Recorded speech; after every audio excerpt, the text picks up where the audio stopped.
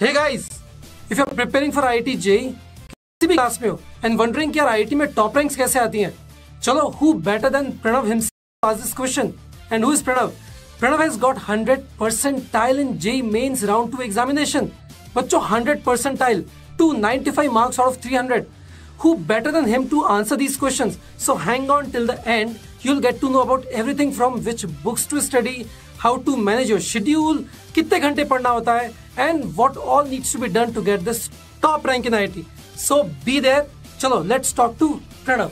So I'm Pranavanand Saji, and I'm originally from Kerala, but I'm an NRI student studying in Dubai. So I started my JEE preparation in 11th. Starting was a bit slow, but then I gradually got interested in how competitive the exam was and how much. So now tell me one thing. So children always want to know what is the daily schedule of these toppers? What do these toppers do? So what was your daily schedule? So I used to go to regular school. So after coming from school, I used to study for approximately maybe 5 to 6 hours. And then on weekends, I used to study as much as possible, like approximately 10 to 12 hours. So were you like a 8-hour studying or a 10-hour studying kid? Or it was all about the plan? So I used to only follow like short-term goals. I never really kept a time. So I used to like keep in mind like I have to complete this task by this by this deadline. So tell me one more thing. So were you when you were in class 11th, did you know that you're going to crack IIT? And if yes, then what was your target? JEE Advanced or JEE Mains? I used to basically target JEE Advanced only. I used to like let my results do the work like that, or my hard work do the work. So, and you are a Vedantu Eklavya student, right? When did you start solving the Vedantu Eklavya modules religiously? So, I joined Eklavya in the end of Feb. And during that time, my board exam was going on. So, during that time, I started doing it. But it was a bit slow because I had to prepare for board exams also. So, from 99.99 percentile in JEE Mains 1 to your 100 percentile now, right? So, it's been some amazing journey. So, did your solving extremely high-level questions of Eklavya module, Eklavya JEE Advanced module, so did it help, or were you still preparing for JEE Mains in between? So, what was your plan? No. I already studied for JEE Mains like approximately like 2 or 3 days before the exam. I just revised inorganic and NCRT from NCRT. Doing the Eklavya modules, it helped a lot to improve like my speed and my thinking ability. I was able to it gave me confidence that they can't I won't lose a mark because I don't know the question. Even if I don't know, I'll be able to think of it and solve it as soon as possible. So what do you suggest to students like you who score upwards of 99 percentile in JEE Mains? So do you suggest them to prepare for JEE Mains, or do you suggest them to prepare for JEE Advanced only? If you prepare for Advanced, I think it'll automatically help your preparation for JEE Mains as well. Like for me, the main thing was I was relatively more calm in the second attempt than the first attempt. And that helped me to avoid mistakes during the exam. Amazing.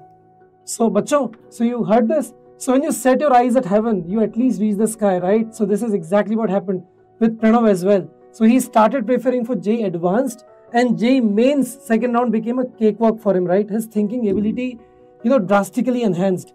Now that brings me to another thing. So Vikas sir keeps telling the students that, from especially students like you, from attempt 1 to attempt 2, you need to target 300 marks, right? And you reached 295. So tell me more about these golden words of Vikas sir and the advices. That's like the main thing I would say, because you have to always aim for the best as much as you can.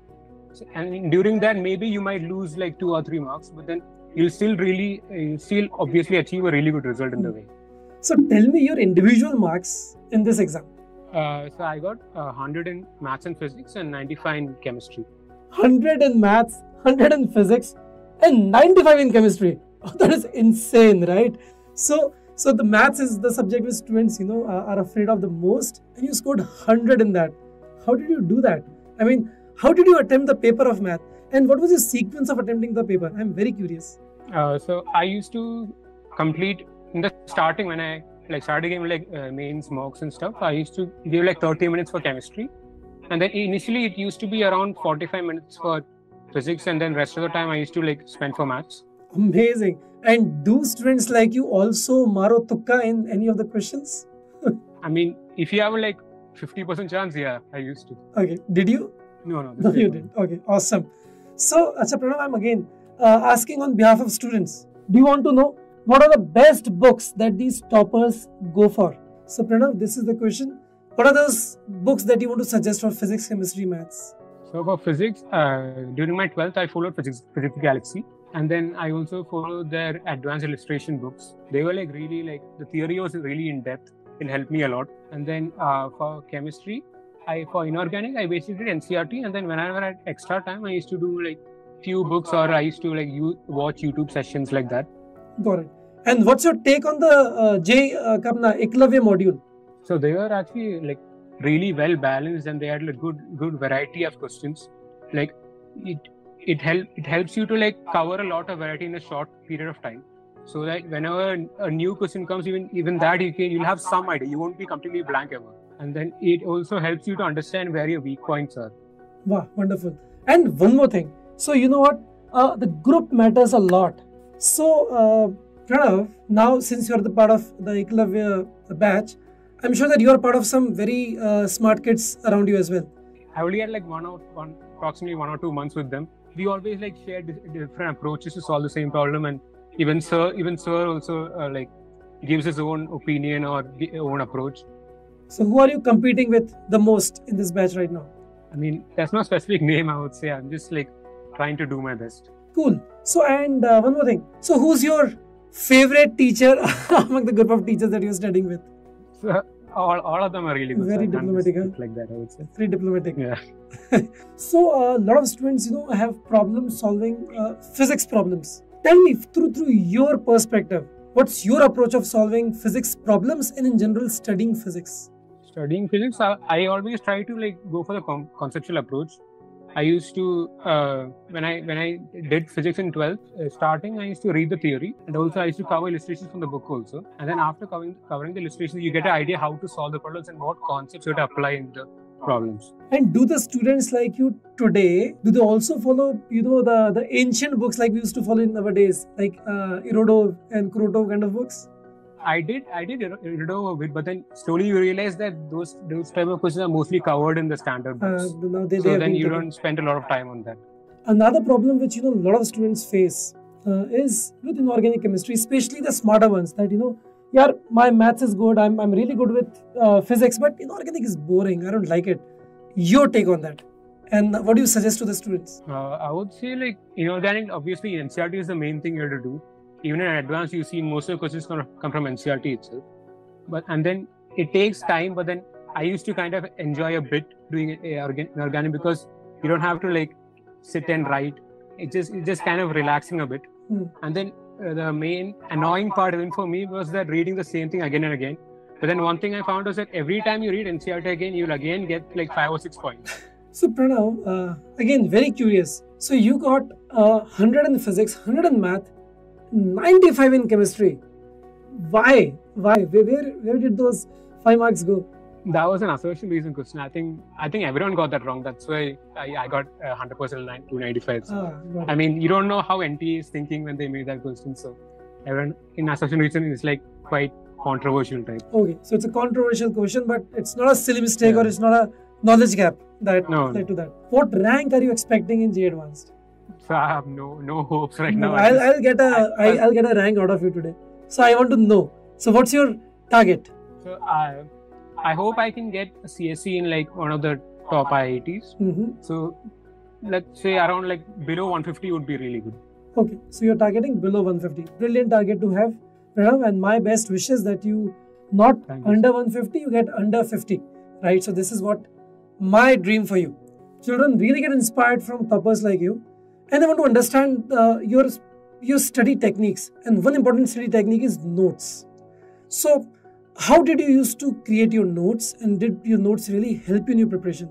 So I used to make regular class notes, and then something which I did was when I used to solve assignments, I used to like make sticky notes of important points which I felt like I should add this and I should remember this. So other than the class notes, I used to only make those sticky notes. I used to add extra points like that. So what was your I remember when I was studying physics and there was a book called Wrestling Holiday. So my study technique was I used to derive sort of everything as I used to keep studying the book. So what was your learning style? Was it dependent on the teacher? Were you a self-study guy? What kind of student were you and are you? So like I used to try to follow the approaches I felt was the best. Like most of the times there are some standard questions which are there in many places. Sometimes you'll find them in the books, sometimes you'll find them in some other test series like that. So now since you're neck deep into your JEE Advanced preparation, there are many students who are preparing for JEE Advanced right now. So they want to know from you, how should they utilize the days ahead to prepare best for JEE Advanced? Maybe a few weeks before JEE Advanced, you should start revising everything again. Because mostly now, I think most of people will be giving tests right now. And do you recommend that students, so not everybody has, the 100% syllabus completion. Do you recommend students to pick up a weak topic right now, or do you recommend that they continue to focus only on their strong topics? It depends. Like in the weak topics, if you say like inorganic, I would say you should do it, because there are chances sometimes the questions will come from that. Makes sense. So what Pranav has really guided us well is, if it's chemistry that you want to make stronger, you can really pick that portion up, like especially in inorganic chemistry.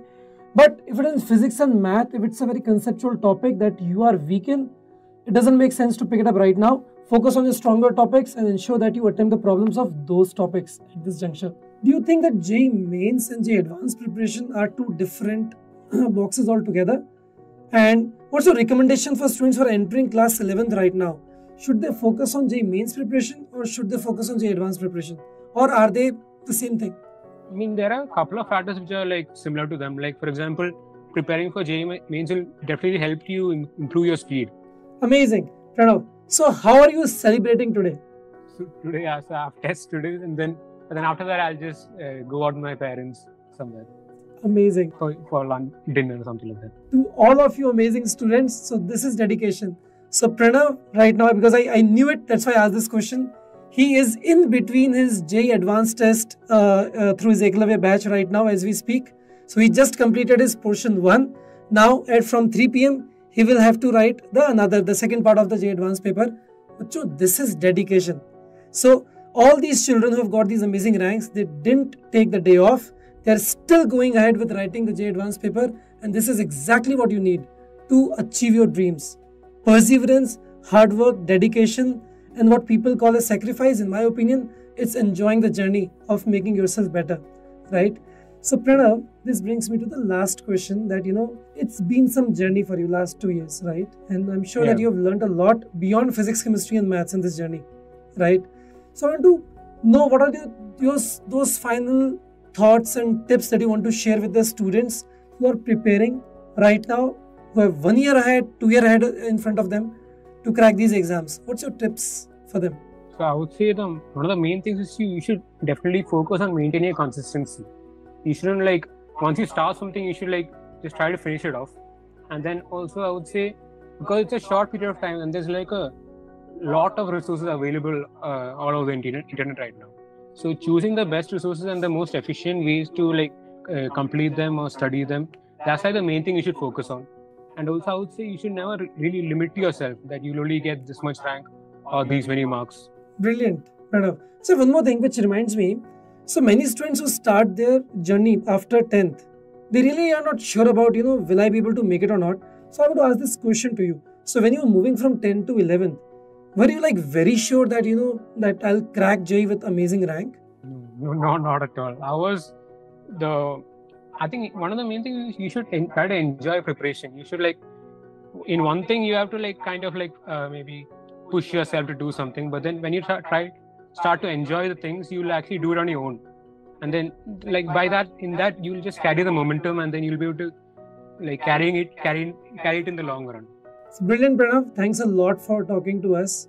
And we from the entire Vedantu team, your Eklavya batch, teachers, we all wish you all the very best for your upcoming JEE Advanced exam as well. And we really hope that you crack under 50 rank there as well and get the dream college with the dream branch of your choice. That is, I'm sure you're targeting CSE in these IIT Delhi, IIT Bombay colleges, right? Hopefully, yes. All the very best. And see you very soon. Chalo, all the best for your second part of the JEE Advanced paper as well. Thank you, sir. Bye bye. Thanks, Pranav, for finding Bye. time to talk to us. Thank you.